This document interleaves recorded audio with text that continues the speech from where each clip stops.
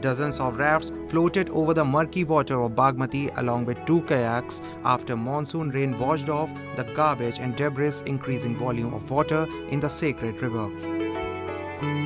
Residents witnessed the scene on the edge of the river, mostly the scattered, as the raft headed down towards Sundarighat of Kathmandu from Kupondole of Lalitpur. The Nepal Association of Rafting Agencies had organized the rafting trip, which covered a distance of about 5.5 kilometers as a part of 22nd Bagmati River Festival celebration.